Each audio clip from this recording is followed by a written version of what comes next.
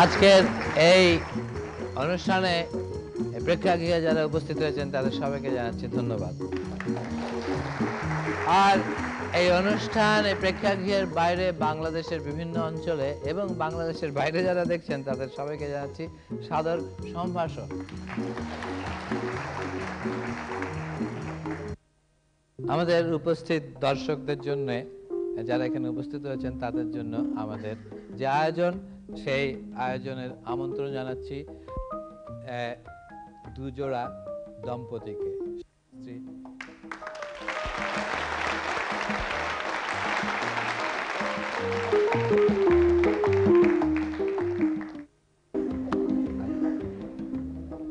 এদিকে বস।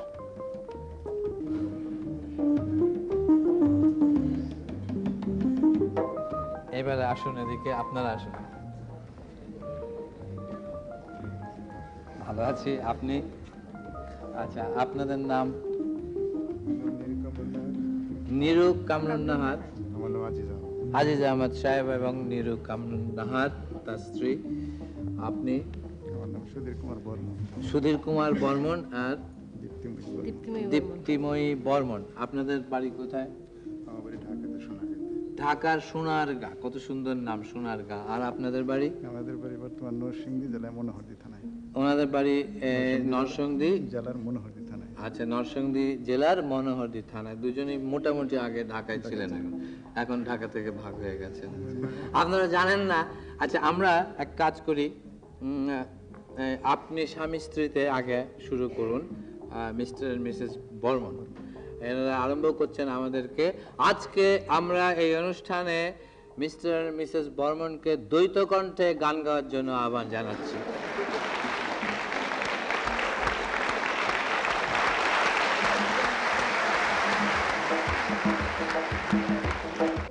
আকাশের হাতে আছে এক রাশ নীল, বাতাসের আছে কিছু গন্ধ, রাত্রির গায়ে জলে জোনাকি, তটিনীর বুকে মৃদু ছন্দ।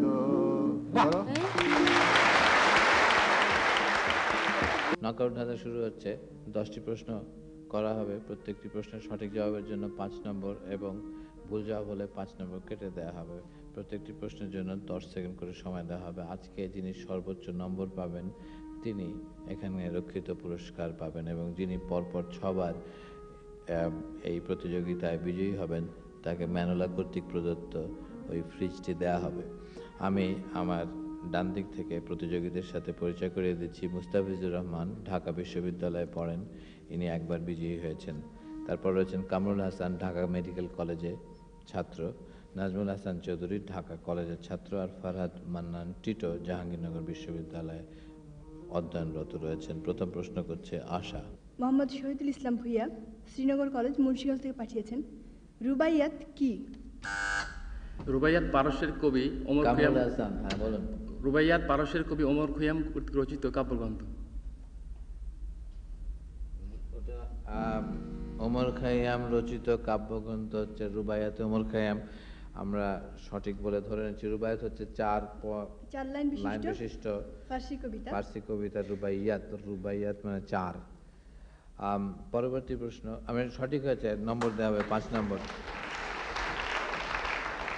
পরবর্তী প্রশ্ন, মিজানুর রহমান, তৃতীয় বর্ষ, তড়িৎ বিভাগ, কুমিল্লা পলিটেকনিক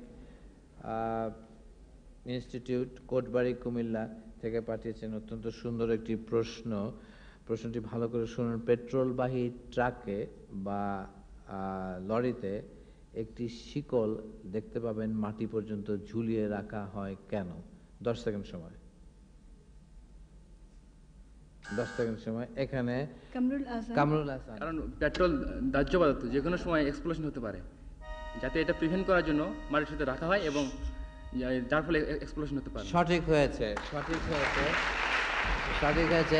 পেট্রোল একটি দাহ্য পদার্থ এবং এটি নড়াচড়ার ফলে ভেতরে একটি বৈদ্যুতিক তরঙ্গের সৃষ্টি হতে পারে এবং ওই তার দিয়ে, ওই শেকল দিয়ে মাটিতে যেয়ে পৌঁছায়, সেজন্য এটি যাতে বিস্ফোরণ না ঘটে। সঠিক হয়েছে।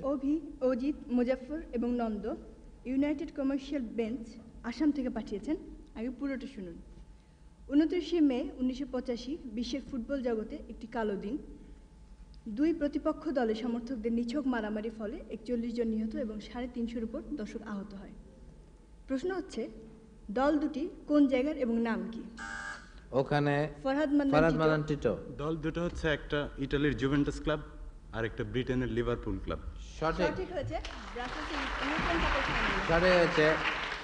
বেলি বেগম মাইজগাঁও ফেঞ্চুগঞ্জ সিলেট থেকে পাঠিয়েছেন লুই পাস্তুরকে। এখানে মোস্তাফিজুর রহমান। লুই পাস্তুর একজন বিজ্ঞানী, যিনি বসন্তে 10 সেকেন্ড সময়। যিনি জলাতঙ্ক রোগের কারণ জলাতঙ্ক রোগের প্রতিষেধক আবিষ্কার করেছেন। সঠিক হয়েছে মোস্তাফিজুর রহমান। অমিয় মুক্তাজ মুন্সিপাড়া রংপুর থেকে পাঠিয়েছেন লেডি উইথ দ্য ল্যাম্প কাকে বলা হয়? এখানে মোস্তাফিজুর রহমান। নাইটেঙ্গেল। সঠিক নাইটিঙ্গেল। হয়েছে ফ্লোরেন্স নাইটিঙ্গেল। পরবর্তী প্রশ্ন পাঠিয়েছেন কাছাড় জেলার শ্রীকোনা থেকে বিদ্যুৎ দে। বিশ্বের প্রথম মহিলা প্রধানমন্ত্রী কে? ওখানে ফরহাদ মান্নান টিটো। ফরহাদ মান্নান শ্রীমাভ বন্দর নায়ক। শ্রীমাভ বন্দর নায়ক। সঠিক হয়েছে। মাস্টার হাবিবুর রহমান দিঘলকান্দা প্রাথমিক বিদ্যালয় ফরিদপুর থেকে পাঠিয়েছেন একটি বাংলা শব্দ বলছি, একটু অর্থ বলতে হবে। তটিনী। ওখানে তটিনী অর্থ পৃথিবী। ফরহাদ মান্নান টিটো। পৃথিবী, আকাশ, 10 সেকেন্ড। আকাশ, 10 সেকেন্ড। বাতাস। তটিনী হচ্ছে আকাশ, আকাশ, ভুল আকাশ। হয়েছে। শেষ, সময় শেষ হয়নি। নদী। নদী। শহীদুল ইসলাম ভূঁইয়া না কাটা গেল 5 নম্বর। শহীদুল ইসলাম ভূঁইয়া শ্রীনগর কলেজ মুন্সিগঞ্জ। পরবর্তী প্রশ্ন, ইলিয়াড এবং ওডিসি ফরহাদ মান্নান টিটো। হোমারের লেখা। হোমারের লেখা। সঠিক হয়েছে। এনাম দিল্লি রোড মকবাইল থেকে পাঠিয়েছেন ইউক্রেন কোথায়? 10 সেকেন্ড সময়। এখানে মাঝখানে নাজমুল হাসান চৌধুরী না? সোভিয়েত ইউনিয়নে। সঠিক হয়েছে। সোভিয়েত রাশিয়া একটি প্রজাতন্ত্র। সঠিক হয়েছে। লিটন রাধাবল্লভ রোড রংপুর থেকে পাঠিয়েছেন ফ্রান্সের প্রখ্যাত ঔপন্যাসিক রোমা রোলা কোন পুস্তক রচনা করে নোবেল পুরস্কার পেয়েছেন? 10 সেকেন্ড সময়। 10 সেকেন্ড সময়।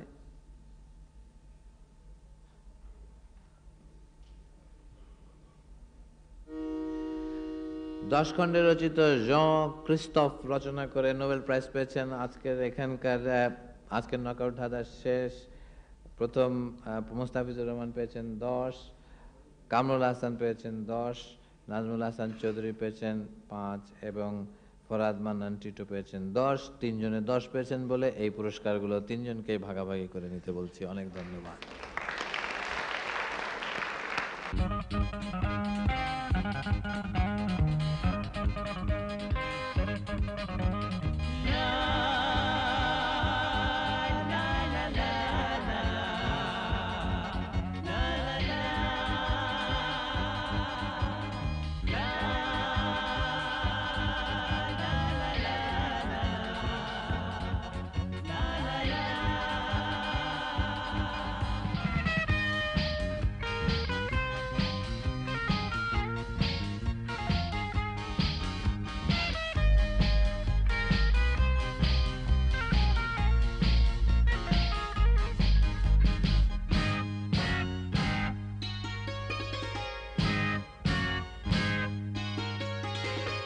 এসো না এইখানে, এসো না এইখানে, তুমি আমি দুজনে, সুর ঝরা এই লগনে, পাখিদের পূজনে। ও অজানা পথে পথে ছুটবো প্রেমের রথে, কাকলি কুহু তানে রং ছড়াবো ভুবনে। এসো না এইখানে, তুমি আমি দুজনে, সুর ঝরা এই লগনে, পাখিদের পূজনে। ও অজানা পথে পথে ছুটবো প্রেমের রথে, কাকলি কুহু তানে রং ছড়াবো ভুবনে।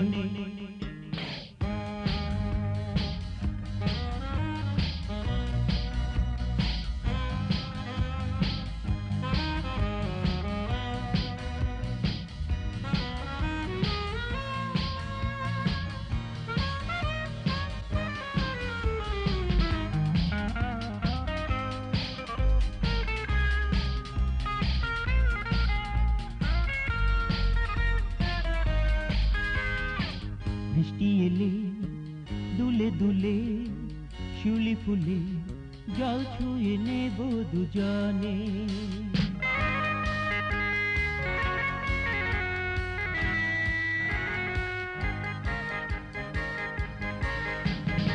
পাখি হয়ে উড়ে যাব মধুবনে, মধু নেব অকারণে। ও অজানা পথে পথে ছুটবো প্রেমের রথে, কাকলি কুহু টানে রং ছড়াবো ভুবনে।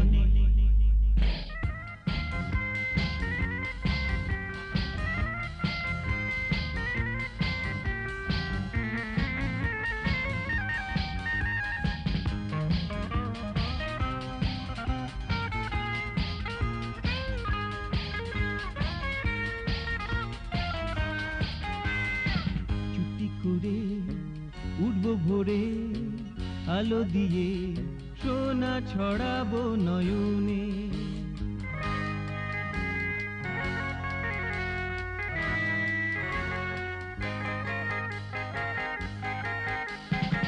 মিটে আসা মনের ভাষা গানে গানে আনবে জুয়ারে জীবনে।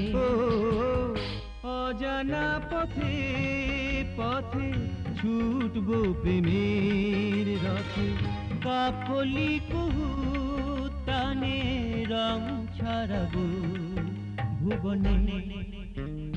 এসো না এইখানে তুমি আমি দুজনে, সুর ঝরা এই লগনে পাখিদের পূজনে।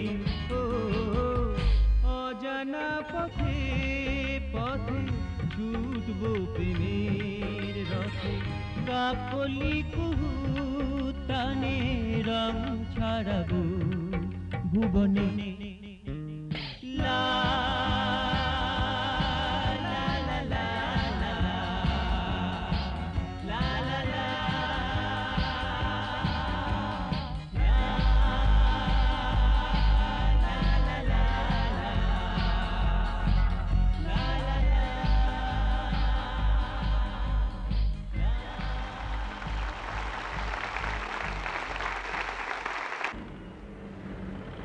মোতালেব হোসেন মানিক, বয়স 7 বছর 5 মাস, গুলশান মডেল হাই স্কুলের ছাত্র। সে এক অসাধ্য সাধন করার মতো ব্যাপার করেছে।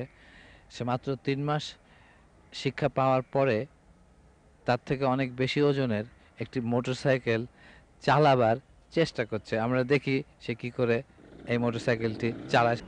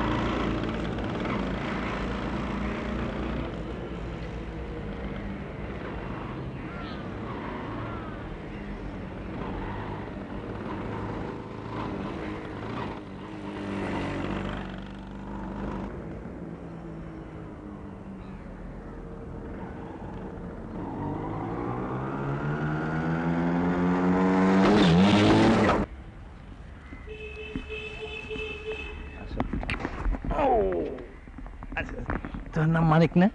জি। তুমি এইটা শিখলে কেমনি করে? হ্যাঁ, আমার আব্বু শিখাইছে। তোমার আব্বু শিখেছে? আচ্ছা, এই যে জাম্প করলে ভয় লাগে নাই? জি না। ও, খুব ভালো। হ্যাঁ, আপনারা এখনই একটি শিশুর মোটরসাইকেলে যে ক্রীড়া কৌশল দেখলেন, তা যেন অন্য কোনো শিশু চেষ্টা না করে, কারণ এই শিশুর বাবা অনেকদিন ধরে এই শিশুটিকে শিক্ষাদান করেছে কি করে মোটরসাইকেল চালাতে হয় এবং এই ক্রীড়া কৌশলগুলো কি করে করতে হয়। আপনারা সতর্ক থাকবেন, বাবা ঘুমোলে যেন শিশু মোটরসাইকেল নিয়ে এই ধরনের চেষ্টা না করে, মারাত্মক দুর্ঘটনা ঘটতে পারে। আমরা সতর্ক করে দিচ্ছি আপনাদের। অনেক ধন্যবাদ। অসাধ্য সাধন করার দুরন্ত বাসনা মানুষকে উত্তাল সমুদ্রে পাড়ি জমাতে উৎসাহ জুগিয়েছে, নতুন মহাদেশ আবিষ্কারে আকৃষ্ট করেছে, মহাশূন্যকে জয় করার সাহস জুগিয়েছে। এমনি এক দুঃসাহসিক অভিযাত্রীর দল এই শতকের 50 দশকে পৃথিবীর সর্বোচ্চ পর্বতশৃঙ্গ এভারেস্ট জয় করার প্রেরণা নিয়ে এগিয়ে আসে। এর আগে আর কখনো মানুষের পদচিহ্ন এভারেস্ট শিখরে অঙ্কিত হয়নি। এভারেস্ট ছিল এতকাল ধরে অলঙ্ঘনীয়। তুষারে ঢাকা মাইলের পর মাইল বিস্তৃত প্রান্তর যেমন ছিল মানুষের কাছে এক বিরাট আকর্ষণ, তেমনি ছিল ভয়ঙ্কর। ঝড় ঝঞ্ঝা বাত্তা বিক্ষুব্ধ পর্বত সংকুল পথে মানুষ নিজেকে প্রকৃতির সামনে অসহায় মনে করত। শীতল বরফের পথহীন নির্জন সেই পথগুলোর মাঝে অভিযাত্রীর দল সরু কালো রেখার মতো হাজার হাজার ফুট উচ্চতায় ক্লান্ত হয়ে পড়ত। প্রতিটি পদক্ষেপ মনে হতো কষ্টকর, ভারী। হিমালয়ের উচ্চতম এলাকায় বায়ু ক্রমেই অক্সিজেন শূন্য হয়ে পড়ায় নিঃশ্বাস গ্রহণ কষ্টকর হয়ে পড়ত, যাতনাময় হয়ে পড়ত। 1953 সালে এমনি একটি অভিযাত্রী দলের সঙ্গী ছিলেন এডমন্ড হিলারি ও তেনজিং নোরকে। এই দুজন মানুষ যা পৃথিবীতে এর আগে কেউ কোনোদিন করতে পারেনি তাই সম্ভব করলেন 1953 সালের মে মাসে। 29,028 ফুট ওপরে উঠে পৃথিবীর উচ্চতম অপরাজেয় এভারেস্ট জয় করলেন। এই এভারেস্ট বিজয়ী দুঃসাহসী অভিযাত্রী এডমন্ড হিলারি এখন স্যার এডমন্ড হিলারি, বাংলাদেশে তার স্বদেশ নিউজিল্যান্ডের হাই কমিশনার। আমার হাতে যে বইটি রয়েছে, এই এডমন্ড হিলারির জীবন বৃত্তান্ত, অটোবায়োগ্রাফি। বইটির নাম হচ্ছে নাথিং ভেঞ্চার নাথিং উইন। কোনো কিছু প্রচেষ্টা না করলে কোনো সফলতাই লাভ করা যায় না। আজকে বইটির প্রথম পৃষ্ঠা থেকে আমি কয়েকটি লাইন পড়ে শোনাচ্ছি। শুরু: I awoke to certain anticipation. আমি জেগে উঠলাম একটি আশ্চর্যজনক মিশ্র অনুভূতির মাঝে।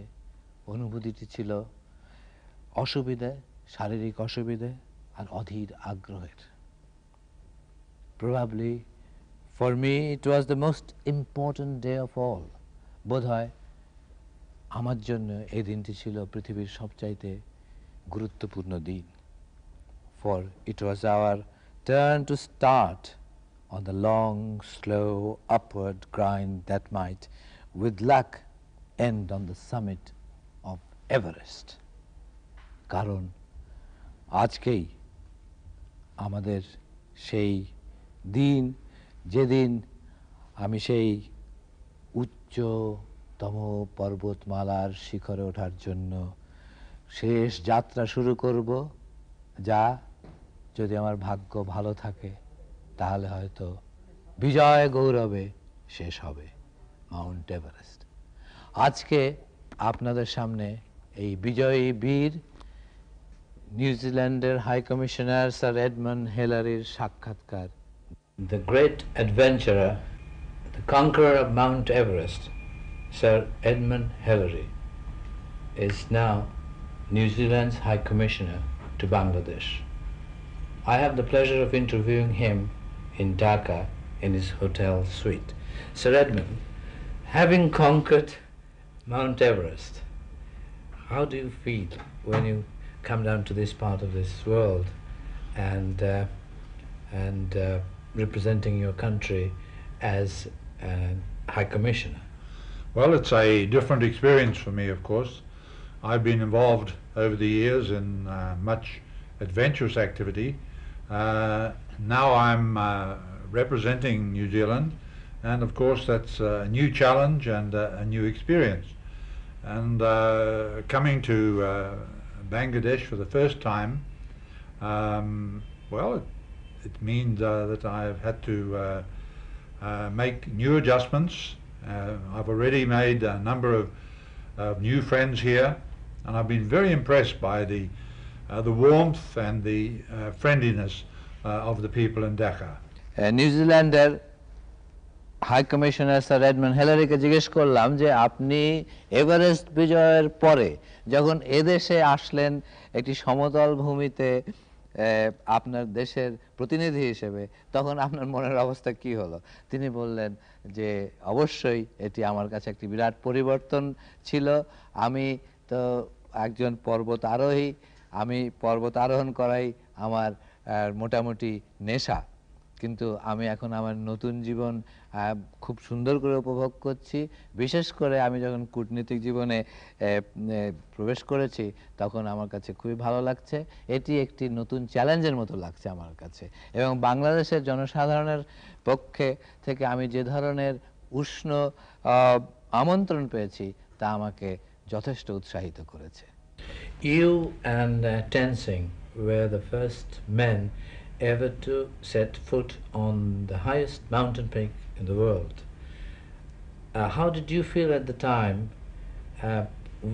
Did you feel that you were going to be the part of human history and you yourself going to be a living legend? No, I had no conception of that at all. When we reached the summit of Mount Everest, for me it was, in a sense, just climbing another mountain. It was the biggest mountain, of course. It was a very important moment, but it was the mountaineering side of it that was most important to me. The idea of the reaction of the public and the media really didn't enter my mind. Not at that time.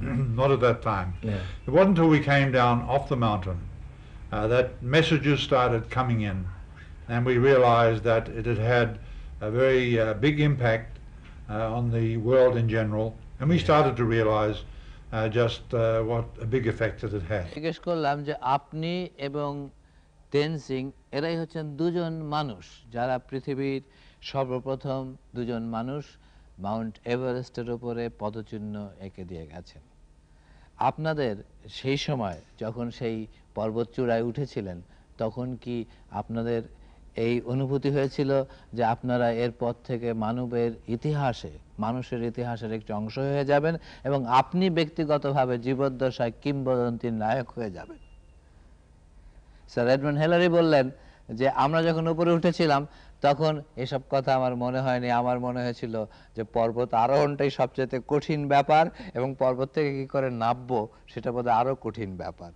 অবশ্য পরে আমরা বুঝতে পেরেছি যে এই ঘটনাটি পৃথিবীর ইতিহাসের একটি যুগান্তকারী ঘটনা হয়ে গেছে এবং আমরা অবশ্যই তার ফলে নিজেদেরকে অত্যন্ত সৌভাগ্যবান মনে করেছি।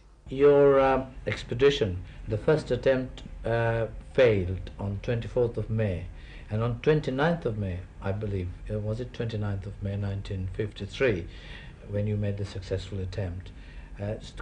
Did you feel that that final attempt is going to be the successful one?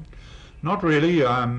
I think my attitude was that with a little bit of luck with the weather, which everybody needs, that we would at least give it a formidable try.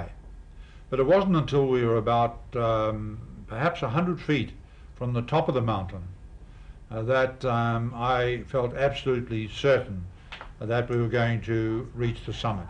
It wasn't until then. Before that, it had always been that we were going to do our best. But when we were getting close to the top, then I realized for the first time that we were going to make it. আমি জিজ্ঞেস করলাম তাকে যে প্রথম যে চেষ্টা করেছিলেন Mount Everest জয় করার জন্য, সেই চেষ্টা যখন বিফল হলো, শেষ চেষ্টা দ্বিতীয়বার যখন করলেন তখন কি জানতেন যে এই প্রচেষ্টা সফল হবে? তখন তিনি বললেন যে না, মোটেই না, আমরা জানতাম না এই চেষ্টা সফল হবে। আমরা জানতাম আমাদের সামনে দুর্গম পথ রয়েছে, সেই উচ্চতম পর্বত শৃঙ্গে আরোহণ, যেখানে অক্সিজেন নেই, যেখানে বায়ু হালকা, যেখানে মানুষের নিঃশ্বাস প্রশ্বাস গ্রহণ করা অত্যন্ত কঠিন, সেখানে আমরা উঠে যাচ্ছি। কিন্তু শেষ 100 ফিট যখন এসে গেছি এবং এভারেস্টের পর্বত শৃঙ্গ দেখা যাচ্ছে, 100 ফিট যখন এসে গেছি তখন আমি বুঝতে পেরেছি যে এবার আমরা বিজয়ী হব, আর আমরা পরাজিত হব না। কিন্তু 100 ফিট আসবার আগ পর্যন্ত আমাদের মন সন্দেহের দোলায় দুল্যমান ছিল যে আমরা হয়তোবা শেষ পর্যন্ত পৌঁছতে পারবো না আমাদের লক্ষ্য সেই পর্বত শৃঙ্গে। And you are the only man who could say, how did it feel like right at the top of the mountain? Well, it felt very good, but perhaps not. We weren't as excited as you would expect, No. because we were tired, and we still had the difficult problem of getting safely down the mountain again. So we were still under some tension. But of course, I had a feeling of deep contentment that finally we had been successful in getting to the top. And Tenzing and I embraced each other. Yes, it is a and, part of great history now. It was a very happy moment, but For all of us. আপনি পৃথিবীতে একমাত্র ব্যক্তি যিনি বলতে পারেন যে পৃথিবীর সর্বোচ্চ চূড়া এভারেস্টের উপরে উঠলে কিরকম লাগে। তখন স্যার এডমন্ড হিলারি বললেন যে জায়গাটা খুবই মনোরম তো নয়, বরং কষ্টকর মনে হচ্ছিল। তবে পরের দিকে মনে হলো যেন একটা বিরাট একটা আমরা সফল একটি অভিযান শেষ করতে পেরেছি। তখন আমার ভেতরে একটা সাফল্যের একটা যে অনুভূতি সেটা আমাকে পেয়ে বসলো, এবং আমি এবং তেনজিং সেই এভারেস্টের পর্বত চূড়ায় দুজনকে গভীর আলিঙ্গনে আবদ্ধ করে ফেললাম। আমরা আনন্দে মুখর হয়ে তখন আমাদের ভেতরে এমন একটা অনুভূতি এসেছিল যেখানে পৃথিবীর কেউ পদচিহ্ন রেখে যেতে পারেনি, সেখানে আমরা দুজন পদচিহ্ন রাখছি। আমরা তখন অত্যন্ত অভিভূত হয়ে পড়েছিলাম আনন্দের আতিশয্যে। Sir, did you have a very long period of training in mountaineering before attempting to scale Mount Everest? Yes, I really started mountaineering. I started skiing first in New Zealand when I was 16 years old, and then a few years later I started mountaineering. And so I was 33 years old when I reached the summit of Mount Everest. So I had been mountaineering for 13 or 14 years before the final attempt on the summit. আমি জিজ্ঞেস করলাম যে আপনার এই পর্বত আরোহণের প্রশিক্ষণ কি দীর্ঘদিন ধরে চলছিল, দীর্ঘ বছর ধরে চলছিল? তার জবাবে তিনি বললেন যে আমি 15 বছর বয়স থেকেই পর্বত আরোহণ প্রশিক্ষণ নিচ্ছিলাম, এবং আমার এটি জীবনের একটি নেশা ছিল, এবং এভারেস্ট বিজয় যখন করি তার আগে আমি দীর্ঘকাল ধরে এই ধরনের প্রশিক্ষণে সিদ্ধ হয়ে উঠেছিলাম।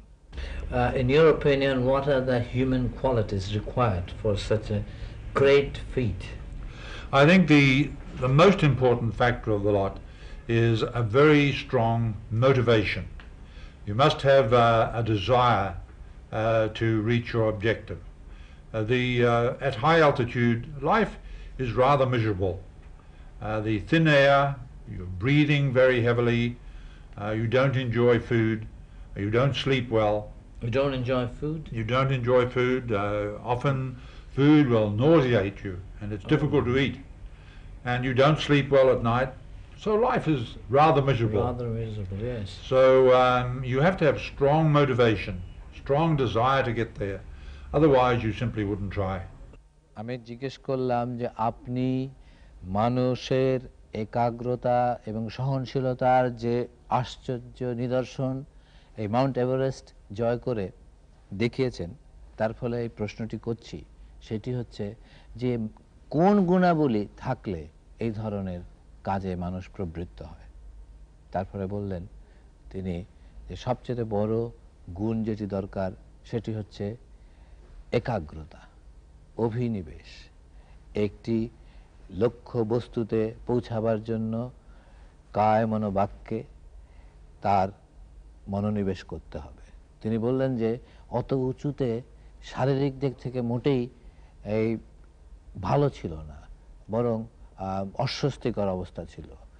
ঘুম হতো না অত উঁচুতে, খাবার খেতে ভালো লাগতো না, মুখে স্বাদ থাকতো না, ক্লান্তি বোধ হতো সবসময়। নিজেকে। সুতরাং এগুলো জয় করতে গেলে যে একাগ্রতা, যে মানসিক প্রস্তুতি লাগে, সেটি হচ্ছে সবচেয়ে বড় গুণ, যা কিনা মানুষকে এই ধরনের একটি দুঃসাধ্য সাধনে উৎসাহিত করতে পারে। What made the 1953 expedition successful when all previous attempts to scale Everest met with failure or disaster?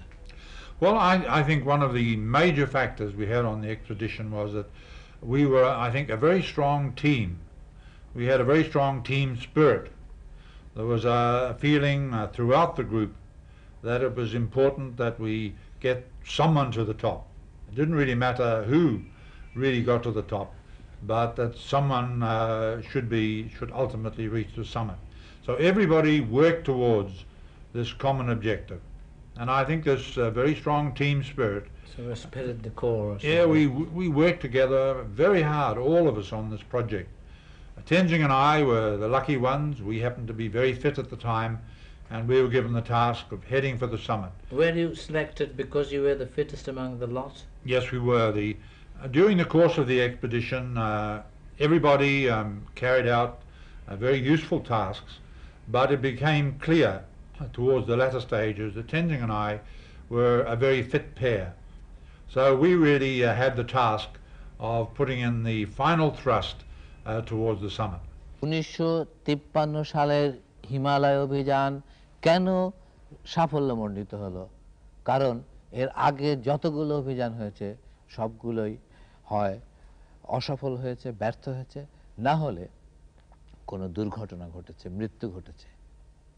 তখন তিনি একটি কথা বললেন, সেটি হচ্ছে যে সবাই মিলে আমরা চেষ্টা করেছি এই অভিযানকে সফল করার জন্য। এর ভেতরে একটা টিম স্পিরিট ছিল, একটা দলগতভাবে আমরা সবাই উদ্বুদ্ধ ছিলাম, প্রত্যেকের দায়িত্ব পালন করার জন্য প্রস্তুত ছিলাম।